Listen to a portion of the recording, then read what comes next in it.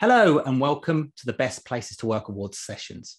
As part of the Best Place to Work Awards, we've been running panels, podcasts, interviews and articles designed to help studios become a better place to work, covering topics such as diversity and inclusivity, mental health and well-being, management. And today we're going to be talking about our responsibility when it comes to the environment and climate change.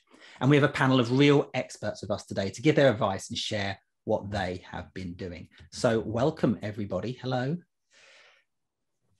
Hello. Hello. Hello. Well, let's start with intros, but not just intros. Tell us who you are and your organisation for a green lens. So tell us about the green journey each of you have sort of been on. Shall we start with Michael? Sure. Hello there. I'm the head of Games at Games London. We early this year we co-published with Yuki something called the Green Games Guide. So I'll just talk really quickly about what we've been doing in green stuff. We published that during the London Games Festival, which is a big major event we run. And I think sustainability had been on our mind because that's a big event and it consumes a lot of energy in so many ways. So that was part of the thinking. Games London is part of Film London as well. We're the screen agency for London, and they've been doing a lot of work about, they've been pushing forward, facilitating lots of innovation in like green energy used in film production and stuff. So for us as Games London, and there's only two of us in the team, it was this thing of seeing that there was a lot going on, knowing we had to be more responsible, and then also finding ways to tell people about that through the guide we published earlier in the year. Oh, very nice. And Jane, I'm working up from the bottom. I don't know if this is how everyone's going to be viewing it, but Jane. Sure. I'm Jane. I'm the studio operations lead at ustwo Games. I'll tell you a bit about our journey. So it didn't start all that long ago. I guess in the last sort of year and a half is when we've been most active in this space. Predominantly started with us joining the B Corp movement, so becoming a B Corporation. Part of that means you have to sort of adhere to certain commitments and sort of sustainability commitments. So that kind of kick-started us on the journey. And then pre-pandemic and during pandemic, we were creating a game called Alba: A Wildlife Adventure, which is a story that is telling it's a game that's telling a story about the importance of protecting nature and wildlife. And so we wanted to be really authentic about the story that we were telling and kind of really lean into the messaging of Alba and the message that Alba was putting out in the world. And so we wanted to really try and use our platform as games creators and with the game and the message that we were putting out there to make a difference in the world and create some real environmental impact. And we followed up on that by doing a tree planting campaign. So we're planting a tree for every copy of Alba that is sold or downloaded. And we've been trying to activate our player base as well. So yeah, and I guess follow-up things of that is that we've kind of continued that story, continued that journey, and we're trying to do more as a studio to be more sustainable and to continue to commit to bring green messaging into the games that we make. Wow, amazing. And that's over the last 18 months. Okay, and Miles? Thanks, Chris. Hello, everyone. My name's Miles Jacobson. I'm studio director at Sports Interactive. We make a series of games called Football Manager. And we've been on the journey for quite a long time. I think we're best known in this space for the work we've done packaging wise recently, where we've got rid of those plastic DVD cases basically for our packaging and switched to packaging which is 100% recycled and recyclable. You can literally take the disc out and put the rest of the packaging into your curbside recycling bin at home and send the disc off somewhere specialist, although it's going to be no disc this year. So we're getting rid of that component as well with what we're doing.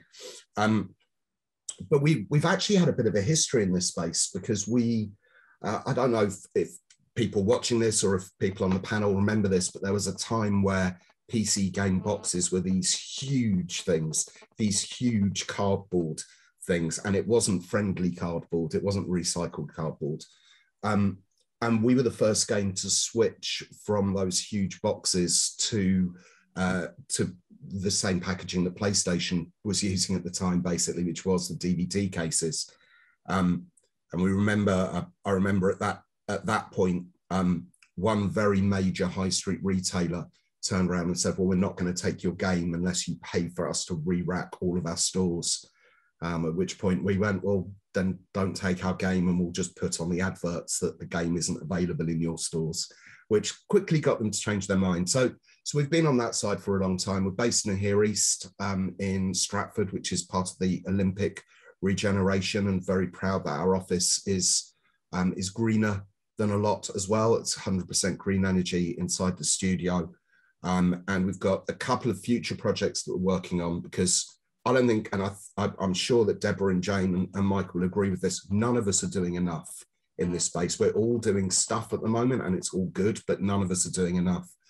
So our next stage is to look at our digital footprint as well. Are there assets that we're supplying with our games that only people with certain configurations of computer or console can actually use? And if that is the case, why are we insisting that everyone is downloading everything?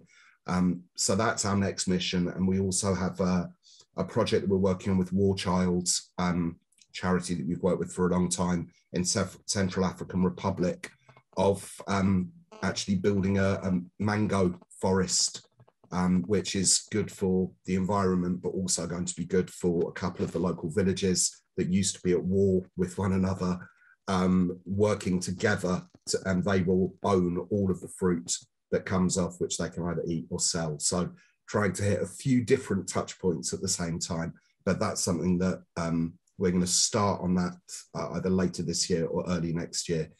The recent government funding cuts to foreign aid haven't helped that project, and we'll be looking to roll that out and encouraging others to do the same in a couple of years' time once that trial's finished. Wow, lots. Well, thanks, Miles. I will come back to the packaging in a moment. Deborah. Hi, I'm Deb. I know everyone on this panel, which is lovely. So I am wearing my Playing for the Planet hat today.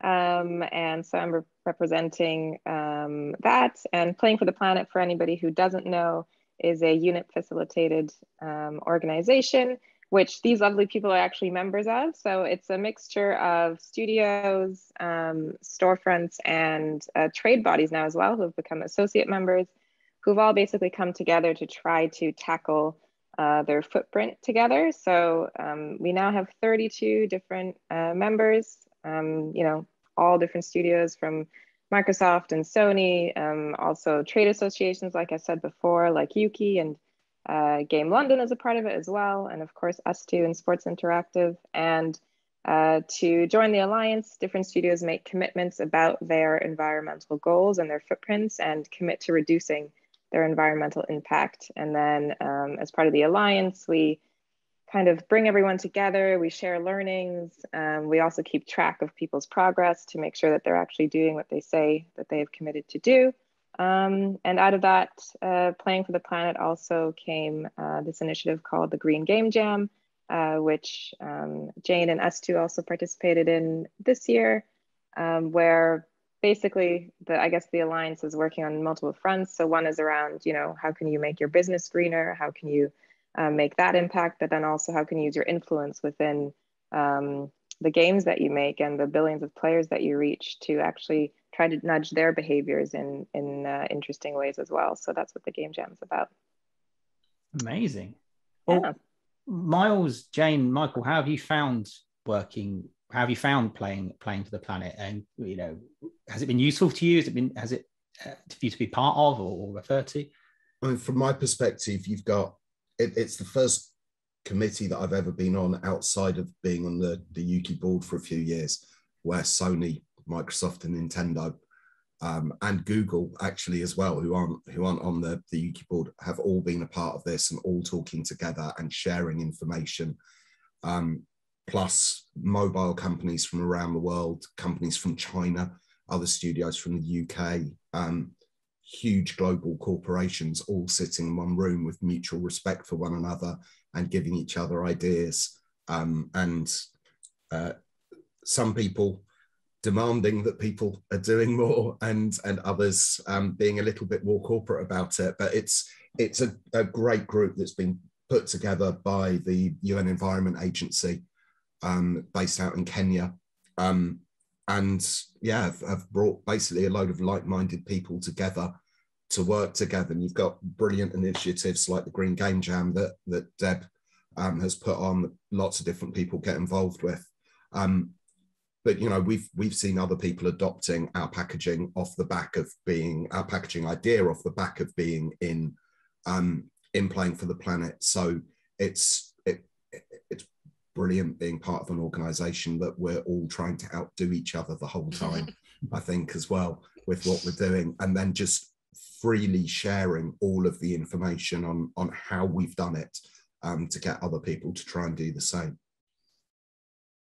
Yeah, I can very much echo what Miles is saying there. Like, obviously coming into this space fairly new this year, or trying to be more active in this space, we were, I guess, beginners. So we definitely wanted to surround ourselves with people who are in the same position, people who could provide some of the expertise or help us to learn on this journey, basically. And very much, you know, I remember my first sort of couple of meetings with Playing for the Planet, and I was like, oh, I don't know a lot of this stuff, but, you know, how far are we now? Like 10 months down the line, you know, I can really look back and reflect on how much I've learned as an individual, how much we've been able to participate in as a company, and, you know, the platform that the UN has, the Playing for the Planet has, to be able to kind of put us in front of different audiences, different events, different pieces of media. It's been, you know, really great for just general reach and kind of understanding that we're able to perhaps have a bigger impact by being part of something as a collective. Yeah, and I guess the other side of it that's really effective for us is that, you know, joining up as part of the Alliance, you make pledges, as Deborah was mentioning, to, you know, make commitments to reduce your carbon footprint and be quite ambitious with those as well. And being part of the Alliance also helps keep us accountable for that, because we're constantly talking about these things. You know, we've got reference points to hear how other studios are getting on with some of these same challenges. And it's inspiring as well, because we're learning about some of the kind of advances that we're making in the industry that perhaps we wouldn't have known about if we weren't part of this Alliance. So yeah, it's been a really eye-opening experience. Yeah, and I mean, you know, echoing that, I think Playing for the Planet is a really interesting kind of thing in itself, because it's done a lot in such a short amount of time to inspire so much action. And I think, you know, obviously part of that is because the climate challenge, however you describe it, is pretty urgent. But also I think it's just, you know, Deb's approach, Sam's approach, everyone there, they're quite, you know, like Jane says, they've encouraged everyone to set quite high targets. And when we've asked things of them, they've come back with other, you know, sort of provocative ways to make us as an organisation act. So, you know, it's really useful to have somebody like that that's prepared to push people forward, right? And then I give, you know, just the other thing, I don't think we've mentioned it, is the kind of that focus on mobilising our audience base through things like the Green Games Jam, putting messages into games. Isn't, you know, I spoke to some film and TV colleagues once who were very skeptical, because they were like, you know, people putting their bins out on TV isn't necessarily going to make people do the recycling more. But we talk so much in the game sector about our, you know, a very engaged, passionate audience. Playing for the Planet kind of holds us to account in that sense, because in terms of like using that audience for good. So that's, you know, that's just, it's all been really positive. Oh, brilliant. Well, how do people get involved, Deborah? How does it, if there's anyone watching who wants to? Great question. So we have a couple of onboarding moments throughout the year. And if there are different companies that want to join, then you can actually head to the website, which is just playingfortheplanet.org. And there will be a way that you can just go in and say, you know, I'd like to join as a member, which will then reach out to Siri, who also works within Playing for the Planet, who is lovely. And then she'll come back with information for you on when the next onboarding moment is, and then what the different sort of requirements are to try to join. It does include a commitment letter, for example, like we talked about, but it's not like, you know, you'll send in your letter and then we either accept it or reject it. Like, the Alliance will help shape that letter and make sure that it gets to the place that it needs to be, if people are really interested in becoming members. So that's the best way to go about it. But the Green Game Jam is actually so an Alliance initiative, but studios that have not yet joined the Alliance can also participate. So that's another great way for studios to sort of get their feet wet, see what it's all about, really get to know other members of the Alliance and see the work that they're doing without maybe, if they're not quite ready to make that step yet. It's a nice sort of entry point. And we do find that most people who take part in the jam then also join the Alliance. Oh, brilliant. Okay, well, there we are. Well, let's talk about some of the things that you've been doing. And I'll start with Miles, because you've mentioned it a couple of times already, the environmentally sound packaging. What's been the greatest challenge in sort of making that happen, and what can other studios learn from it? Shrink wrap. Shrink wrap is by far and away the biggest challenge that we had. Finding shrink wrap that was recycled and could be recycled afterwards. It's the lengths that that Sega's op team, massive shout out to Natalie over there, went to find this was huge, and it was a big breakthrough moment when we actually did. It did push the cost of the packaging up a little bit. Thankfully, we have a very supportive parent company in Sega, so the cost of our packaging went up by 22 euro cents by switching from our old packaging to the new packaging. As more people adopt it, the price will start coming down, because a lot of the parts that we've used will become cheaper when they're being produced in more mass for what we're doing. So that was a challenge. Also, the right ink. Trying to find inks that would still look vibrant on the packaging when you don't have a full plastic surround as you have with DVD packaging, and trying to make those eco-friendly. And one of the things that we used to say when we first rolled out the packaging is, if you're a vegan, you can actually eat it because the inks are made out of vegetables. So those were probably the biggest challenges. I think when we first did a packaging switch back in the 90s, the biggest challenge was retail. I mentioned that story earlier, but a lot of the retailers were very skeptical. And there were concerns when we were rolling out the packaging that retail would be skeptical again, and they actually weren't. They really embraced the idea, partly because the shipping was cheaper. So often with retailers, if you're dealing with the larger retailers, all the stock goes into a warehouse and then it goes out to the individual stores. Because our packaging, although the dimensions are the same, it's a lot lighter. So you can actually fit 32 into a box rather than 25, and then it's lighter to ship out. So the retailers appreciated that it was going to be cheaper for them to be able to send it out to the shops. But that also had a benefit for the planet as well, because the lighter a load is, the less fuel that gets used by the truck that's going out there and delivering it as well. So, but you know, the gauntlet was very much laid down by us that we wanted to get rid of plastics in our packaging entirely, and we managed to do that to a very large degree. There's still obviously plastic in the disc, although we've got rid of the discs now. And there's plastic on the shrink wrap, which is needed, because if you don't have shrink wrap, unfortunately, people walk into game retailers and take the disc out of the packaging and leave the store. So you have to protect it in some way. But yeah, I think the challenges for the larger companies is probably the cost of switching, because when you're dealing with a huge corporation, they're trying to get costs down the whole time rather than the costs going up. But Sega both in Europe and Japan have been incredibly supportive of that, and it's always nice for a Sega Europe initiative to get a nod in the Sega Sammy Holdings end of year report, and that was something that they highlighted as being a big positive for them. So that was great. We were slightly concerned about the consumers as well, because a lot of our consumers collect our games and they buy each year and they're there sitting on a shelf. So we made sure that the spine dimensions were identical to the spine dimensions to our previous games, so that when you do put it on a shelf, it just looks like a continuation, even though the packaging is different there. Wow, lots of work went into that then.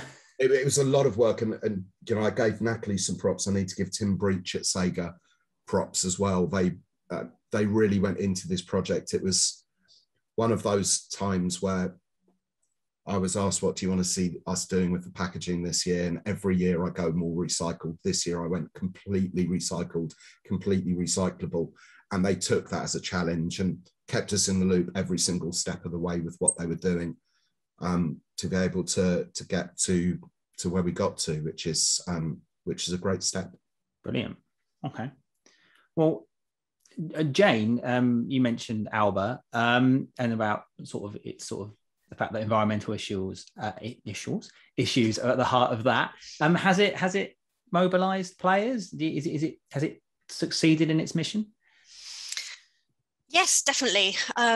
So yeah, I guess, this game was all about nature, all about the environment, and we really wanted to lean into the message that we were putting into that, and also, making sure that it was an effective message that was going out into the world. And, we were concerned during development, how do we make sure that this is accurate? How do we make sure that what we're putting out there is giving the right message? So that was something that, we were quite keen on during development, making sure that we were kind of reaching out to experts to help us make sure that the message in the game, felt true to the issues that we were describing. We did that through speaking to some science communicators at the Natural History Museum who played the game for us, kind of vigorously kind of tested us on some of the themes that were in there, but ultimately gave us the message that touching lightly on these topics is always going to be a good thing.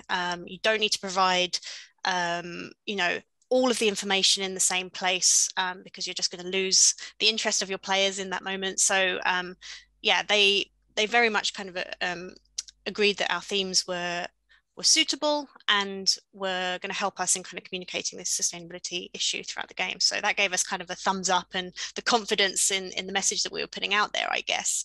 Them and some other experts that we work with. So that was a really useful and helpful part of development, was kind of making sure that we had this outsider view coming in to what we were putting out there.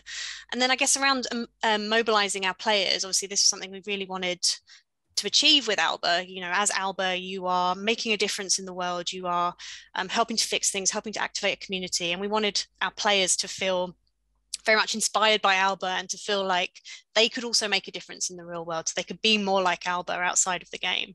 And so as this was more or less our first kind of game really kind of harnessing this message and trying to mobilize our players, we tried quite a few things.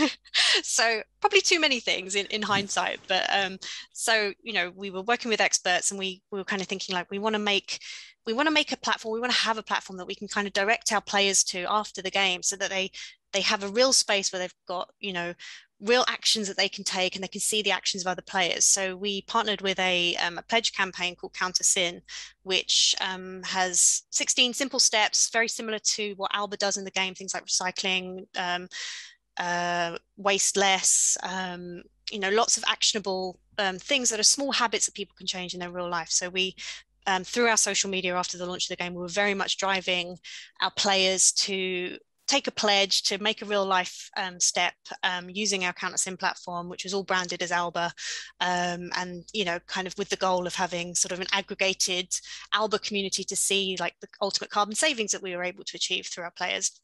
So that was one thing we did. I mentioned about the Natural History Museum science communicators who were helping us with the themes and making sure that what we're putting out there was suitable for public consumption. They suggested touching lightly on these themes is great, but it'd be really good to have a place where if players want to learn more about these topics, that there's resources available at the end of the game in the credits as a link out. So that's something we did. We put some like calls to action in our credits saying like these are some companies and organizations that you can visit and you can learn more about these topics around biodiversity and sustainability. So that was really cool.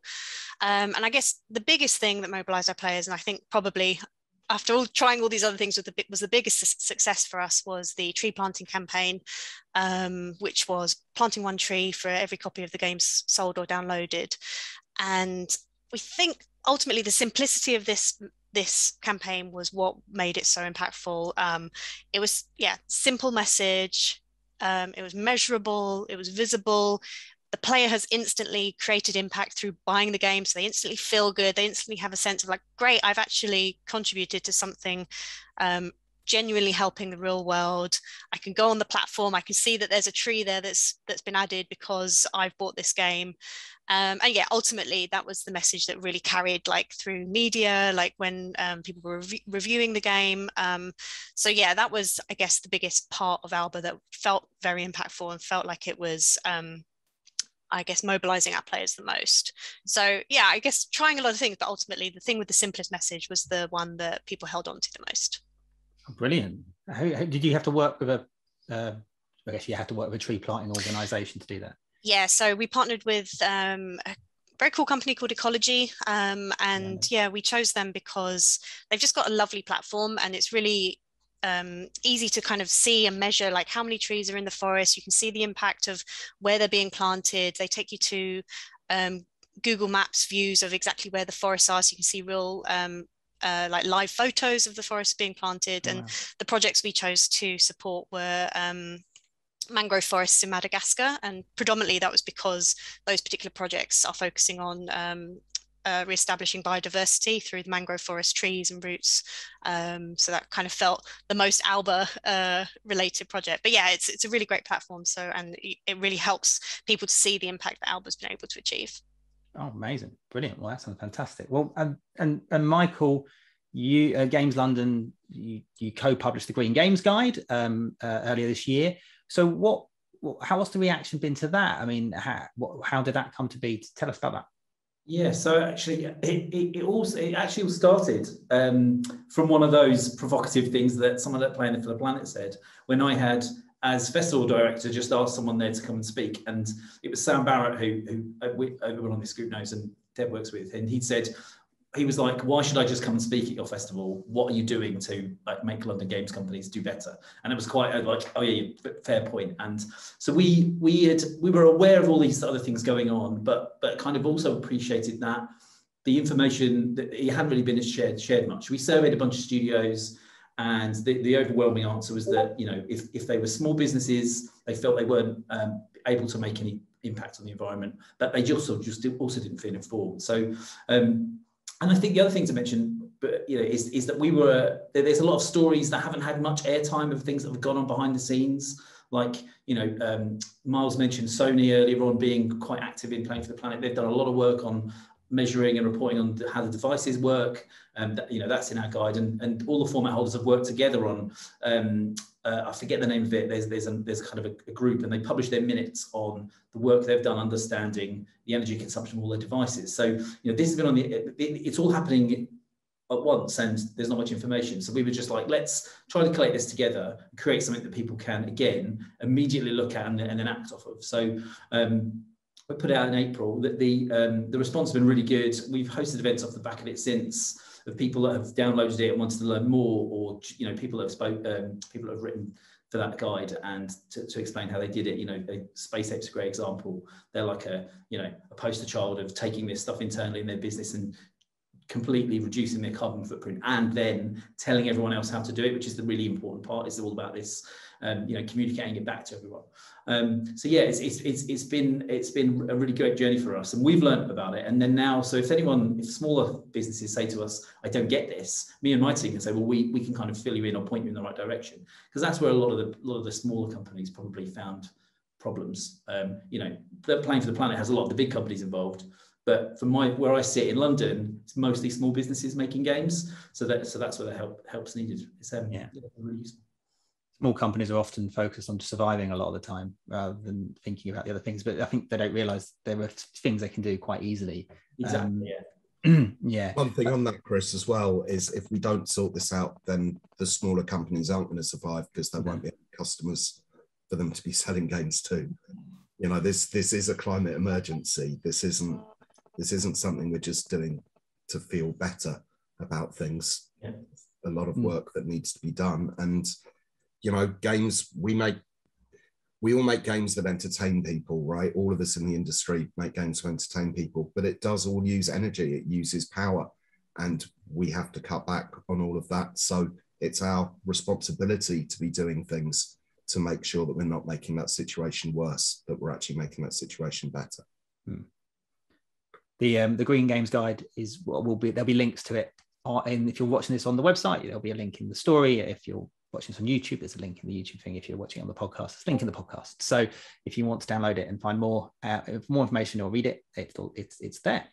Well, I guess this is for all of you as well. Aside from the products you're producing and releasing out there, how are your organizations putting green issues on the agenda internally? Is that been easy? Has that been hard?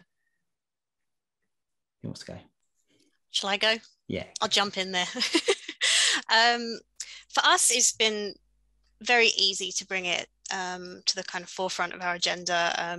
We're a small company. I would say everyone in the company is really passionate about being more impactful in this area. To be honest, it's also been something that's like really helped us to stay connected during remote working across the pandemic. It's been like a kind of core thing that has rallied everyone in the company, and everyone's been really proud. Obviously, everyone's really proud of what Alba's been able to achieve, but kind of escalating that and kind of doing more as a company has been something that's made everyone feel really a part of kind of what we're trying to do and trying to achieve. So that's been really great. So I guess like aside from Alba, as a company, I'll do a little call out. We're also following the Green Game Guide. It's been really, really useful. You called out the Space Ape games doing their sort of teachings and learnings of how they've been able to really reduce their carbon footprint. That's been so helpful to me. I'm the one kind of looking after our carbon footprint stuff, measuring it, understanding what we can do to make a difference and what we can reduce. So yeah, there's been so many, really great resources out there just within the industry to kind of help with some of those things, like understanding your footprint better. Other things we've been doing, we offset our workforce as well. So we offset, not that we necessarily need it right now because most people are remote, but it offsets things like people's commutes, people's energy use. We do also do that through our ecology platform as well. They do different offsetting solutions. So that's just something we chose to do a while back on the side, and that has been something that people have been really happy to see as well. And then I guess further work we're doing around bringing green messaging into existing games. We took part in the Green Game Jam, as Deb mentioned earlier, and we're working on some new content for one of our existing games called Monument Valley 2. We're bringing some new content to that. It's never had any DLC or any extra content since it was released in 2017. So that's really exciting that we're bringing some new stuff to that game, but also that it's going to be focused around conservation of trees, and will hopefully mobilize more of our players and get people to sort of join in the petition that we're going to be supporting, which is called Play for Forests, through that piece of content. So yeah, lots of exciting stuff. But as I say, it's been something that has really sort of rallied the whole company together, and it's something that we're all kind of united in this message, and all kind of joining forces to help make a difference. Wow, brilliant. I guess I can speak from like the organization standpoint as well, because I still work with Space Ape as well on all of their green stuff. And I think we were super lucky at Space Ape because our CEO was actually just really switched on when it came to climate and green initiatives. And one day he just stood up and said, you know what, we're going to go carbon neutral, because he just thought it was important. And not every company gets that or has that luxury where, their leader will just stand up and say, we're going to do this. Like often it has to come from employees or other people who are really passionate about it until it reaches leadership. So I think that was great within Space Ape. But I would also say that, like Jane said, there are lots of resources out there now. And I think the best thing that people can do is really like share their process and share what's working for them and share what's not, because it can be super intimidating and overwhelming just to even start. And you're kind of worried if you're doing things correctly, or are you measuring things correctly, or what about the projects that I'm picking? Are they doing what they say they're going to do? Are they legitimate? And so rather than worrying about where you're going to go wrong, I think it's just a great way just to start, and then you're going to iterate on the process and make it better. And every year, I think everybody, whether within the alliance or within that ecosystem, is like leveling up and getting better collectively. And so as we all go on that journey together, we're able to help each other. So I think that's great. Green energy is so easy to switch to nowadays, whether you're at home or whether you're at work. So encouraging people, most of the industry are still working at home at the moment, encouraging people to switch at home. It took me less than 2 minutes to switch to Bulb, who are my energy supplier now at home. In the office here East, which is pretty well known for being as green as they possibly can be. There are more recycling bins there than there are normal bins. There's a shuttle bus that goes from the station And one of the things that excited us about going to Here East is actually the amount of parking there is for bikes. And we have a ride to work scheme where you can get a discount on getting a bicycle. Being based in London as we are, a lot of the team live in the London area. One of the things that the industry's also embraced both before the pandemic and even more by the looks of things post-pandemic is more people working from home more regularly. I think we adjusted much better than the other creative industries to the possibility of being able to work from home. And that is also going to be a good thing, because the less traveling we do, the better, really, when it comes to that side of things, unless you are cycling in. So the freedom that we have at an industry, and we certainly have at SI, have done for a long time, of, you know, come into the office if you need to. But if you don't want to come into the office, you don't have to come into the office. That does all feed into the savings that we all need to do personally and in our businesses. So so there are lots of positive things that we can do really easily away from the core development side, just on the operations side, which I know is an area that Jane's very passionate about as well. Switch your energy supplier. Because server rooms use a lot of energy, right? And when we're all working from home, the server rooms tend to be going overdrive as people are remote desktopping in or using VPN to get things from Perforce and Helix and Jira being an online system. So it's kind of important that we're looking at what we do as an industry for people at home, as well as what we're doing in the office. And yeah, just encouraging people that if they're going to drive, at least use an electric car, but cycle if possible, because that keeps you fit too. That's great. Brilliant, Miles. Well, so that's internally, but obviously the climate crisis is urgent. Miles made it very clear. Do you feel that message is being heard across the games industry? What's been the reaction to your peers in terms of what you're doing and so on? I've actually been amazed by how open the members of players playing for the planet have been to all the initiatives that people have been doing, how supportive it's been as a network as well, rather than, you tend to get a lot of jealousy in the creative industries. We don't really have that in the games industry nearly as much. Like, someone comes up with a good idea, they share it, other people can utilize that as well, which has been really important. So as a sector, I think we're doing a lot better than most. The film industry are actually doing a lot as well. And you know, film and TV production with Alberts, you see their logo at the end of loads of TV shows, and I just thought they were the biggest, you know, the busiest production company in the world. And no, when you see an Albert Sustainable production at the end of a TV show, it's they've been through various processes to make sure they're doing things greener. But obviously for some businesses it's harder. Some businesses are relying on polluting, and you know, the message certainly isn't getting across to us, but getting across to them. I think from our perspective, we're a young industry, and therefore I'd like to think that as an industry, we're more thoughtful about these things, you know, whether that be in the UK with GamesAid being set up as the umbrella group, whether that be the various mental health initiatives that we've had across the industry over the last few years. We tend to be thinking about this stuff a lot more than most, which is good, but we're still not doing enough. And I don't think anyone who's involved with Playing for the Planet would say that they're doing enough. I don't think that there are, you know, any companies in the industry that think we're doing enough in any of the, whether it be a CSR initiative, to use the corporate names for them. None of us are doing enough, and none of us ever can do enough.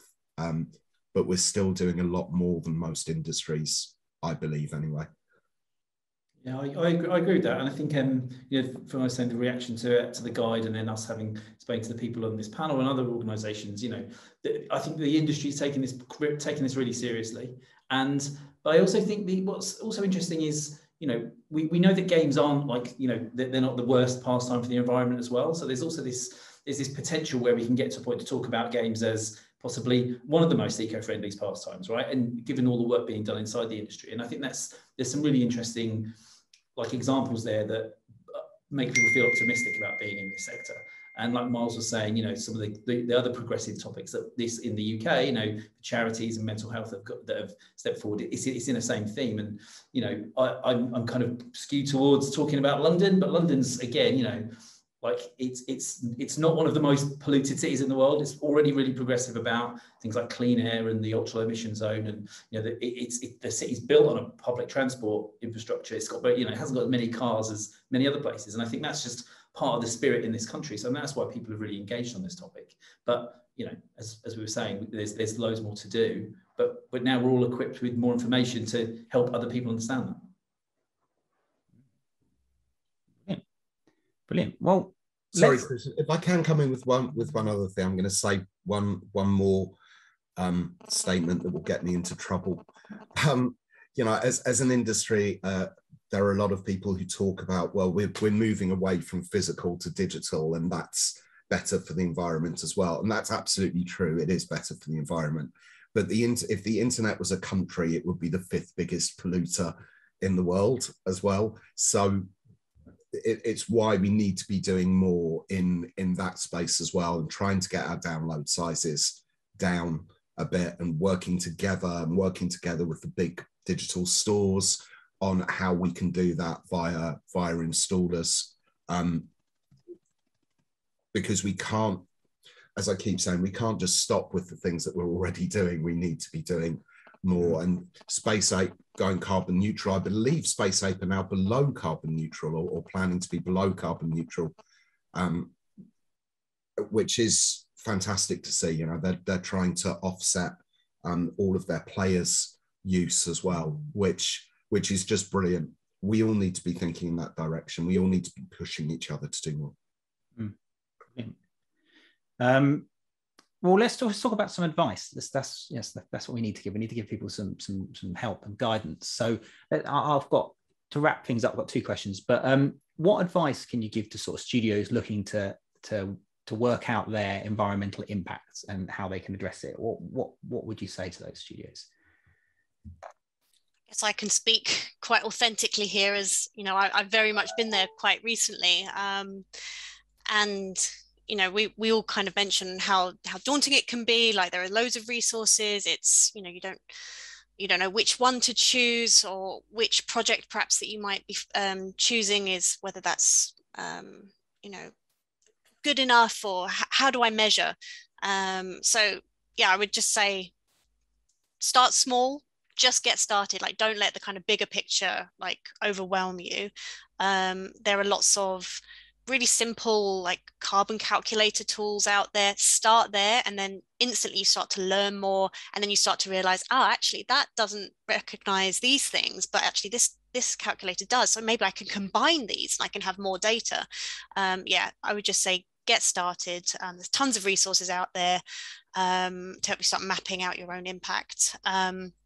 And then, yeah, absolutely, like, join some of these groups, join Playing for the Planet, join the UK Sustainability Group. There are other groups who are active on like game industry Slacks, and there's, you know, countless places where you can reach out to people who are passionate about this.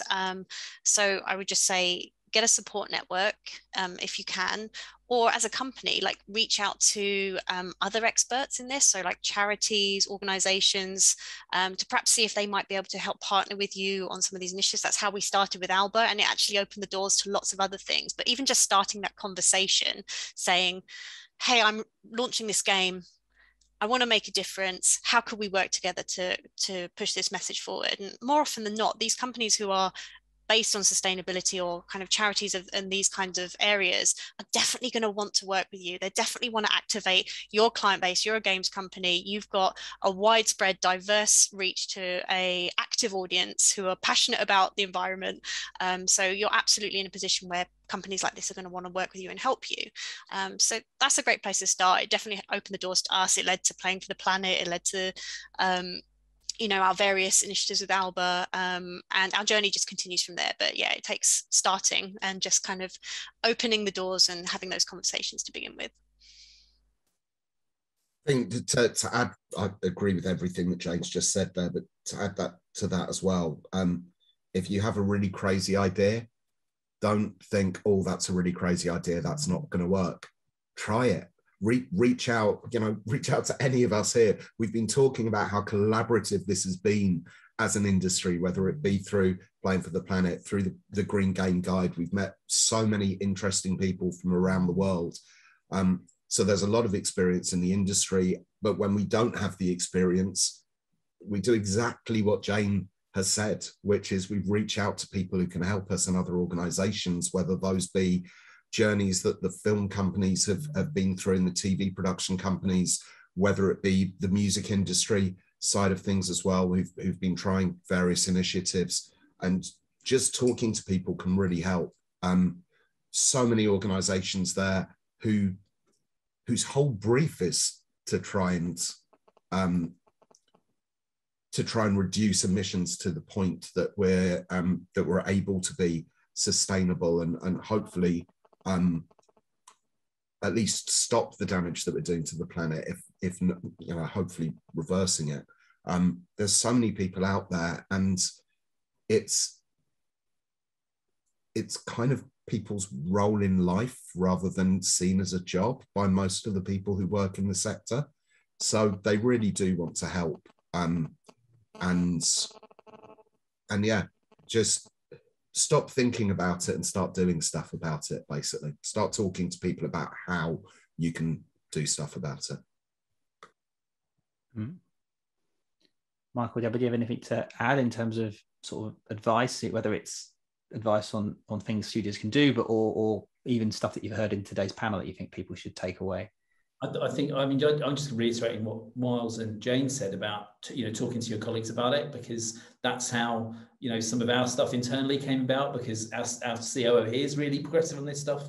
And then, that is clearly, when we've spoken to other studios, been the thing that's opened the door for them. So it's about communication, but it's also about being the one to say internally, can we talk about this? Because I don't know if we do anything about it, or I've read this, and what's our policy on this? So, it's easy to say, it's not always easy to do, because you end up being that person that takes over the responsibility for that by just raising the problem. But it's so important, and it is urgent, like Miles was saying earlier. And it's really easy to think that, because so much of the stuff that the impact the games industry has feels like it happens downstream. Like you think, it happens with players, it happens with energy devices, happens elsewhere, and therefore you're not responsible. But everyone individually is. So that's why it's about, it's as much about trying to take on some responsibility for it yourself.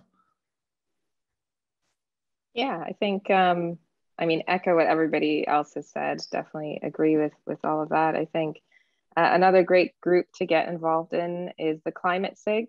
It's an IGDA group, and especially if you are an indie developer, or you're even somebody who's making games by themselves in your room, etc.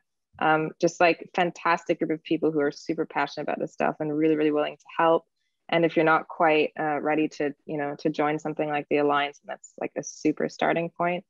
And I think like within studios as well, like it's great, like others have said, just to start the conversation, because what we've found as well is, like within Space 8, the more that we talked about it, the more other people got interested in it and engaged in it and excited about it, and planning, like company events and things that have to do with green initiatives rather than something else. So, or the way that we order all of our products, for example, like the shopping that we do for the studio's kitchen, like all of that has changed, or the products that we use in the bathroom, like all of that has changed. So it can be little things that like get people onto that ladder. And then as you learn more, you do more. And then, I think like everyone else has said, like just start somewhere, there's so many people out here now to help on the journey. And I think we're in such like a privileged position within the industry, because like this industry does imagination well and problem solving well. And so like, why not this industry to try to take on this giant problem? It's like, I think we could be the ones to, you know, to really crack it, because we have all of these super creative, imaginative people who can come at it in new ways, new directions, form interesting partnerships, like Jane said as well, with NGOs or, you know, outside of our industry as well, and just like merge those different spaces to find really, really creative solutions. So I'm super excited about that. I think sky's the limit. Wow. Amazing. Well, thank you. We're out of time, unfortunately. I think I could happily talk about this for a long time, but thank you, Deborah. Thank you, Miles. Thank you, Jane. And thank you, Michael. That's, you know, all the information from this session, actually all the sessions that we're running this week, but this session in particular is available to rewatch or re-download as a podcast if you want to listen to it as a podcast. And you can even visit GamesIndustry.biz from this Friday, which is the 17th, to read our write-up of the session as well as other sessions. So do check out that if you want to hear some of the advice again, or reread it and find where you need to go and some of the things you can do. And of course, please do tune in at 4 p.m. on Thursday, September 16th, to discover the winners of the UK GamesIndustry.biz Best Places to Work Awards 2021. We do have an environmental award in part of that, where we award a company for their excellent work in this area. But that's it from us, but hopefully we'll see you later in the week. Thank you for watching.